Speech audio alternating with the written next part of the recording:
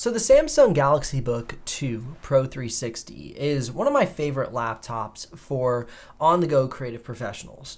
Now, last year's version, just the straight Book Pro 360 before they added the old 2, took the i7-1165G7 and gave it its top performance out of any other laptop I saw on my channel using that exact same CPU. And so far this year, it's the same story.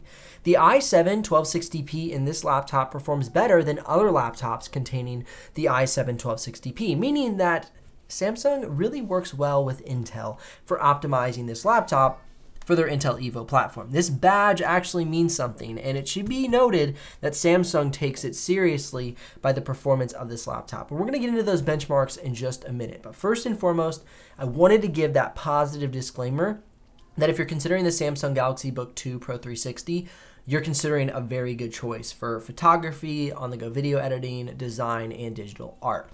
Now, let's jump into the build quality and usability of this laptop, cover some of those details, and then jump into the performance section. This is a 2-in-1 laptop, and the model that I'm testing does come with a pen. If anybody's curious about my thoughts on the pen touch sensitivity, definitely comment below, and I'll consider making a video on that in the future.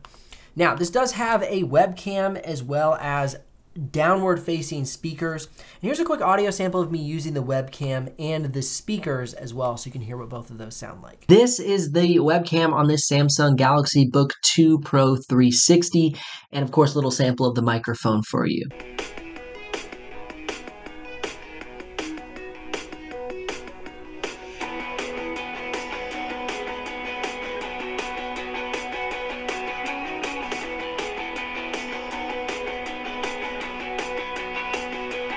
And the build quality on this is great. It's an aluminum chassis. It is so thin and light. That's one of my favorite things about this laptop is it's so thin, so light, has solid battery life and great performance. Now for ports, this thing does not have a lot of ports. Probably one of my complaints on this laptop is it's just got 2 USB Type-Cs on the left side panel, 1 on the right side panel, and then a micro SD card reader. I kind of wish they would have given us maybe just a USB Type-A or an SD card reader instead of that micro card reader. It just isn't as useful for me as an on-the-go creator. If I'm a photographer or video editor or videographer, I'm most likely gonna be using SD cards, not micro SD cards. So that's a little annoyance to me. But other than that, those USB Type-C Thunderbolt 4 ports are very fast for transfer speeds. Now, doing a classic tap test on this laptop,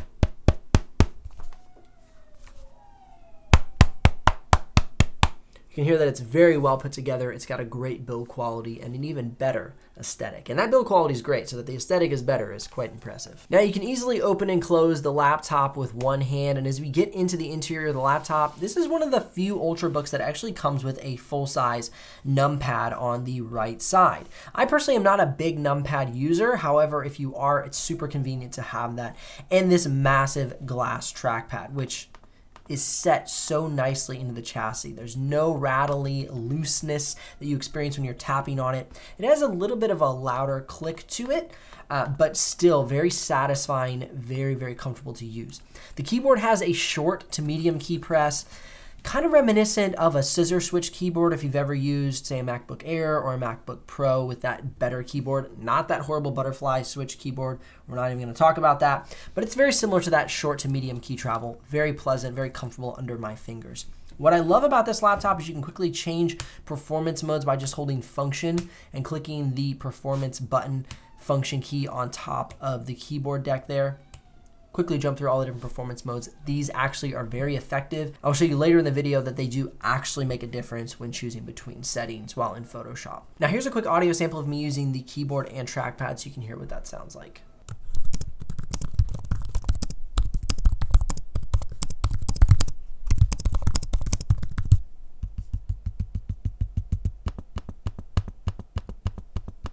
Now, as we're jumping into the benchmark results, know that this does come with the i7-1260p, 16 gigs of RAM, and the model I have has a 1 terabyte SSD. Now, there's no dedicated GPU in this laptop, but you're not exactly going to need that for 4K video editing because of that new i7-1260p. It is such a great CPU and optimized so well in the Samsung Galaxy Book2 Pro 360. Now, first and foremost, we'll kick it off in the simulated benchmarks, which are never an enjoyable thing for me. They don't really ever tell me all that much about what to expect as a creative professional. I'd rather jump into the real-world test, which we'll do here in just a moment.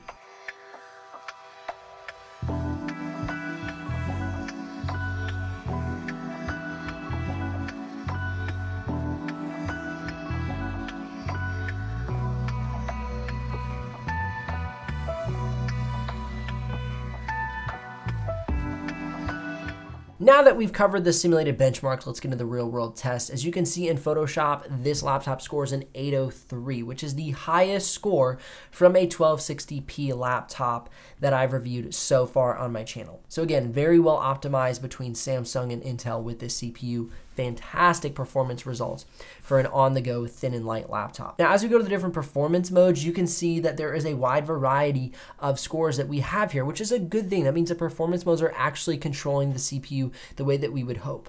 On battery only and on optimization mode, you're getting about a 383, which is still a good score for an on-the-go battery result for Photoshop. You're still gonna be able to use Photoshop, get good performance. However, you wouldn't get as good a performance as going into high performance mode and having the computer plugged into the charger.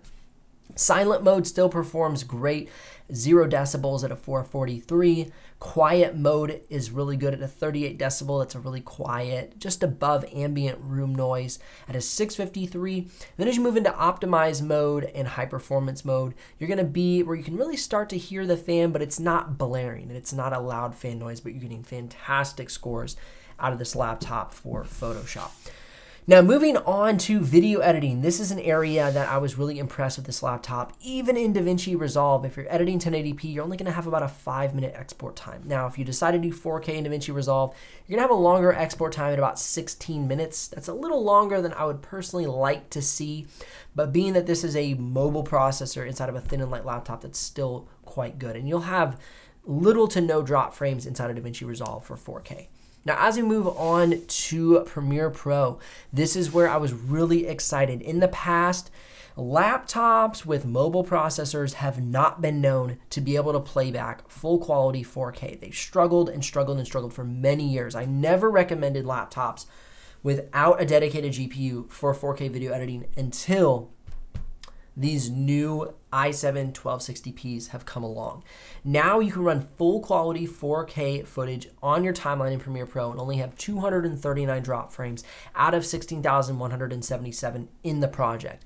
That is as good as a H-series processor, a high performance processor with a dedicated GPU about 3 years ago. That's insane how much performance increase we've seen over the past 3 years. Very excited about that. So that you can get this much performance and great battery life, which we'll show in just a minute, is incredible. Now the export times are good. As you can see on battery only and optimized mode, it's about 4 minutes and 58 seconds. That's fantastic. One way I would not run this laptop is on silent mode. It's about 21 minutes to export that 4K clip. But anything above quiet mode is gonna be great, you know. At your best, you'll be exporting at high performance mode at 4 minutes and 37 seconds. So great export times, solid playback. This would be a great choice for 4K video editing. Now, just for fun, I tested out some B-RAW.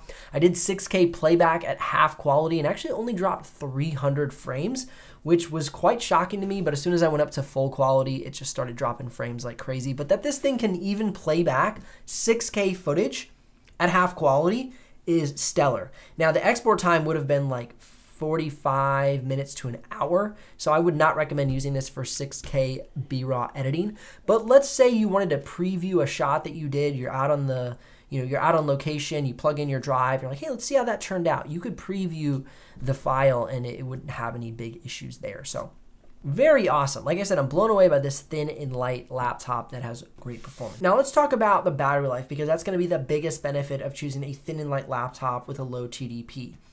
So what you're gonna see is around 10 to 13 hours for a good battery life for productivity. And this laptop hits the 12-hour mark. It's 11 hours and 58 minutes for productivity. For the streaming battery life, it's almost 10 hours at 9 hours and 47 minutes.